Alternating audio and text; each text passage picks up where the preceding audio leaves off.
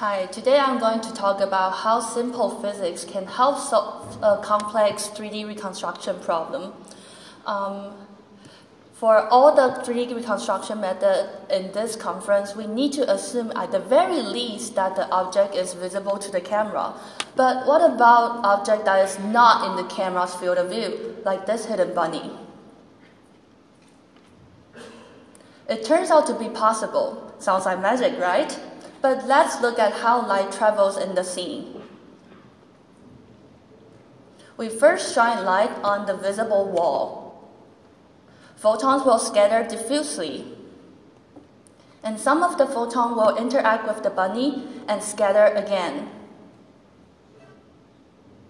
Some of the photons will scatter again at the wall and eventually reach the camera. So far, reconstructing the hidden scene requires solving a complex elliptical tomography problem. As it turns out, we do not need to solve it that hard. That's because some photons carries more information.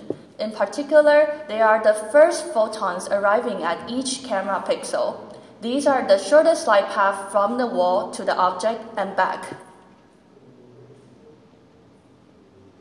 The first important property is that the path of first returning photon of each pixel is unique.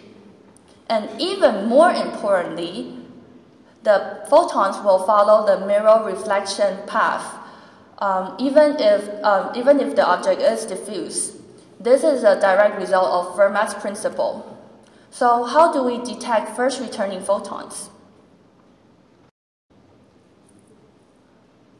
We make use of the highly sensitive CMOS detector called SPATS to continuously measure the times of arrival of photons at each pixel.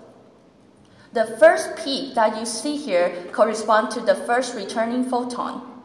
We use the time of flight of them to infer the shape of the hidden object.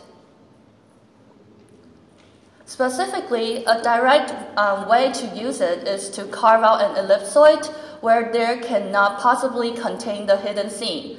That's because if there were scene inside the ellipsoid, it would cause a contradiction.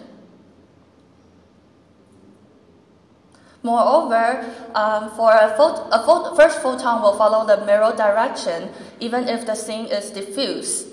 In the paper, we show how to estimate the 3D location and surface normal of a hidden scene. I'll show 3 experiments. In the first experiment, we validate the space carving algorithm. We put a bunny inside a room that is occluded from the camera. Here, we show the space left after space carving.